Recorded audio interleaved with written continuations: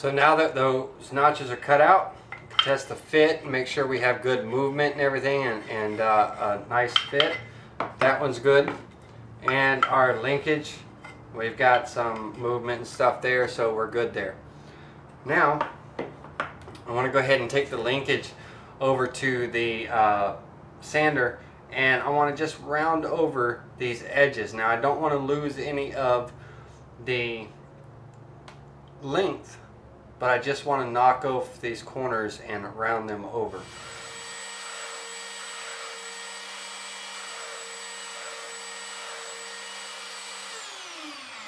And all I'm using for a sander is just a belt sander turned upside down, just to round over these edges. So with that piece done, now I want to do the same thing with the plunger. This little plunger piece here, I want to go ahead and round over one end of it. Alright, to connect the linkage to the arm and to the plunger and all that, I'm using 1/4 inch steel rod that I'm going to be cutting pieces off of for the pins. Now, I've got in my drill press a 1/4 inch bit to correspond with that, and I've set up a little stop block and everything so I could drill both the plunger and the link at the same time. Let me show you what I've done for spacing and everything. Okay, the first thing I did was to set up my mark for drilling. Now, my mark is in the center at 3/8 of an inch, and then from the edge at 5/16 of an inch in, and that's going to be my drill mark.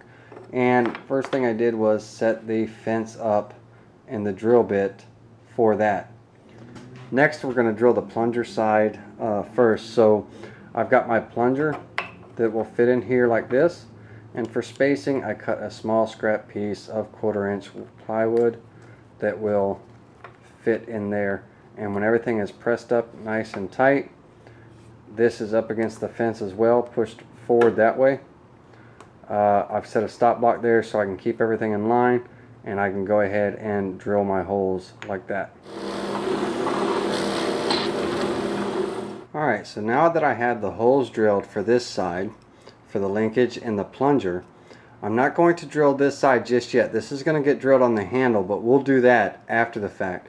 Right now, we need to go ahead and take our other piece and our handle and get that drilled.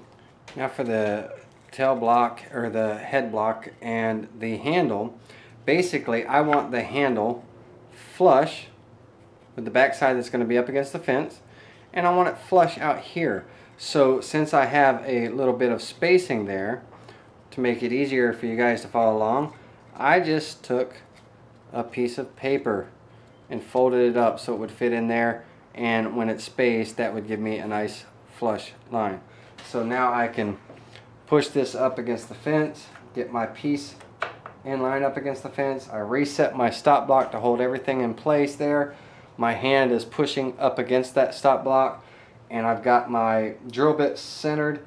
I didn't move the fence position or anything. It's still the same from the last drilling we just did. And we are set back from this edge here, the front edge, 7/16 of an inch. And then of course we're centered at 3/8 of an inch in between here, and that's where we're going to be drilling.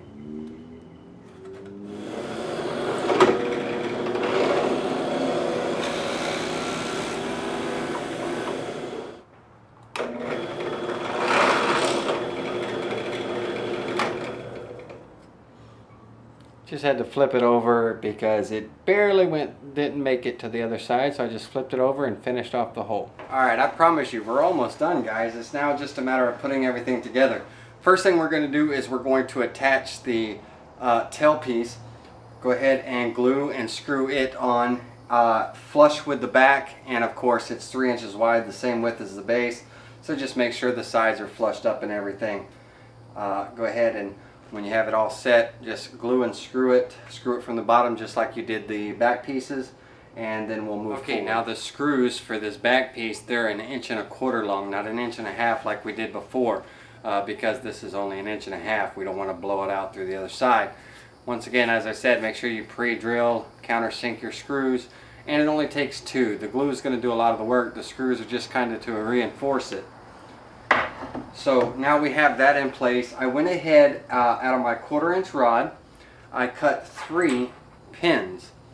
The first pin is a little bit longer, and basically I just span the whole width. I made it about 3 3/8 inches long, just so I have a little bit of overhang on each side, you know, where it hangs out. And the other 2 pins are the same width, or a little bit longer than the width of our link for both sides. So that's the other 2 pins. Alright, so now with that we can go ahead and take our handle, and one thing I did on the handle, on the opposite side of the hole, I went ahead and cut off that corner and just rounded the whole thing over, put a radius at the end. Very simple. On the sander I just whipped that corner off and then just rounded it over so we have a nice little profile, and this will give it some room for movement and stuff. Now of course that arch, that where we cut off the corner, that goes in the back. It's the same way, it lines up the same way when you drilled it. And from there we can go ahead and press our pin into place.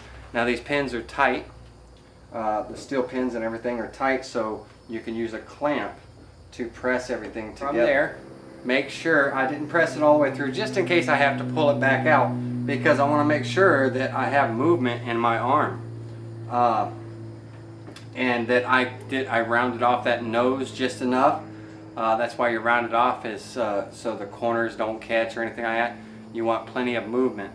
So I can tell that I need to do a little bit more rounding over on the front side here, on the front side down below. So I'm going to pull this pin out and round it over a little bit more, because I want my arm to be able to pretty much go all the way forward. It's not going to go that far forward in the press, you know, when pressing, but I want to be able to have that movement. Alright, a little bit sanding on that front edge there, and now I have full movement, and that's what I want. From there we've got our 3 little pieces here, which are the 2 side supports for the plunger, and then just a little top cap, and we're going to put those on next. But first what I want to do is I want to set the plunger in here, and I want to center it with the tailpiece. I want to get it right in the center and in line with my handle. Once I'm pretty much where I want to be, then I can take my 2 little runner side pieces and fit them to the side and all the way to the front to where they're touching this plunger. And I've got this tailpiece extended to its fullest extent here, forward. The one thing I can see is my little side pieces are just a little bit taller than my plunger piece, which is good, but they're just a little bit too tall. I want them to be taller than my plunger piece, but I don't want them to be as tall as they are. So, and it's not much, just a fraction of an inch. So I'm just going to sand them down till I get a nice fit, so that when I put this cap on, that I still have movement, but there's no play in there. It's all about getting the play out. So I'll take these over to the sander and just fine tune them. Alright, after a little fine tuning, I've got just the right height where it's just, I mean, just a fingernail grab above this plunger. Now, as I said, let's get the plunger in the center of our tailpiece. Take our 2 blocks and get them squared up and up against the side, and you want everything touching that tailpiece there. And that's where we want to glue and screw these 2 pieces. Now if you don't want to screw them, you don't need to, because there's no real structural or anything.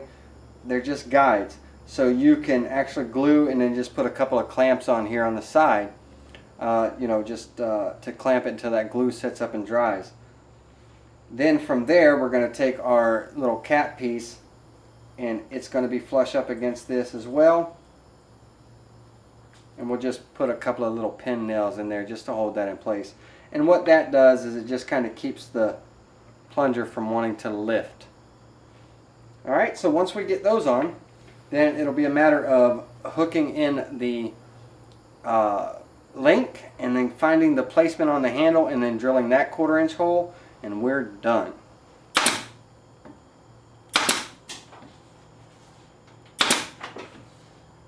Okay, now with this glued and screwed into position, your plunger should be able to move back and forth in there between those two pretty nicely. If not, just sand it, fine tune it till you get a nice slip fit, but no play. Go ahead and bring your tailpiece all the way back and out of the way for now, and we can go ahead and insert the pin into the linkage and through that hole that we've already drilled into the plunger. Alright, once that's in, go ahead and insert it back into place, and now is where we're going to align the handle and the height of the linkage for this, where we need to drill our hole. And what we want to do is we want to find out the exact placement. Let me get to where you can see that. We want to find the exact placement on the height to where when we push this forward we get a nice plunge, so on and so forth. So I'm going to drill mine right about there to give you a number from the top of this base here to the center of my link. I'm looking at about 1.25 inches.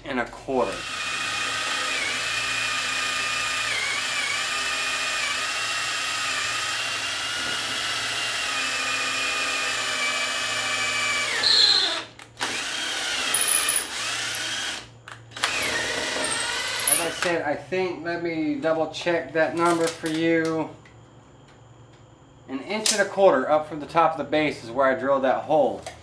Now, on this linkage here, if you remember, I said that there was a small chamfer. Here's the old one from the other press.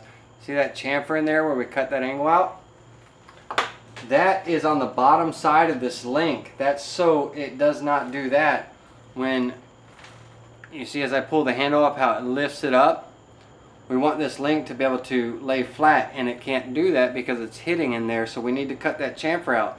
So I'm going to pull this pin out, I'm going to flip this over, and I'm just going to file that chamfer in there until when I pull my handle back, I want my plunger to stay flat on the base as it goes back and forth.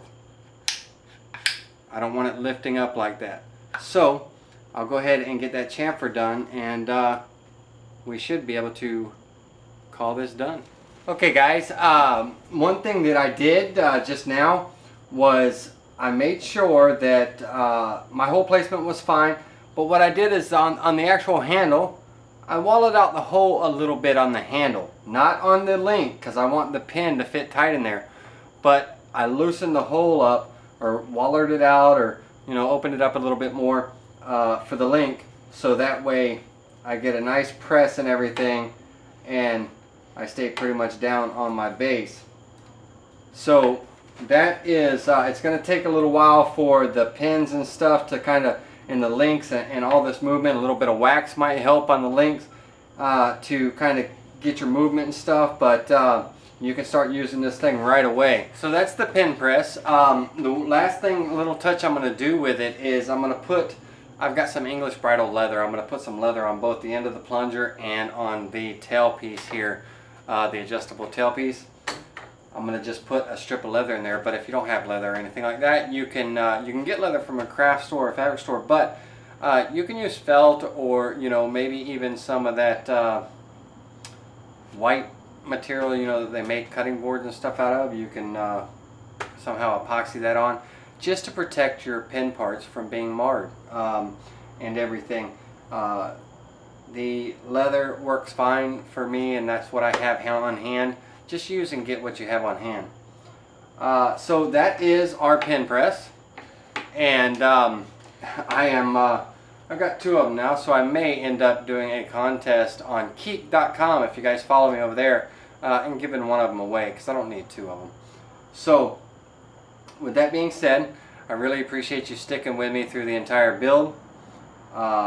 It is a very functional tool, and it'll save you some money from having to buy one. All of this was made out of with scrap wood that was in the shop, hardwood preferably, because of the pressure that you're going to be putting when you are, let's slide this back a little bit, when you're putting clamping pressure on this and everything, you want that hardwood to stick up, and stand up to it. You don't want the softwood might, you know, give way a little. You want to be able to put some force on this to press those parts together. It doesn't take a lot to press the parts together, but you know what I mean. So all in all, here's the pin press. That's how you make it. I know I went into a lot of detail and stuff, but I just wanted to kind of walk you through step by step. It's all about fine tuning. Once you get all the parts and everything made, just make sure that you have no play.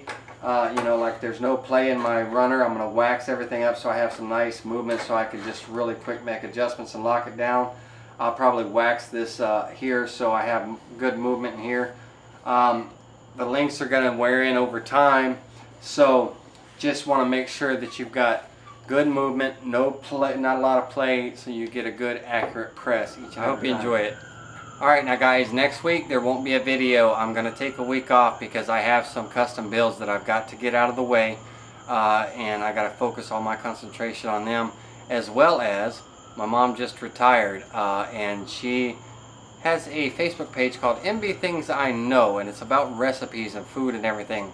Well, now that she's retired and going to have a little bit more time on her hands, I'm going to go in and revamp, redesign her website, get her recipes and all up to date, and then I'm going to set up her YouTube channel for her video blogging so she can talk with her followers and everything.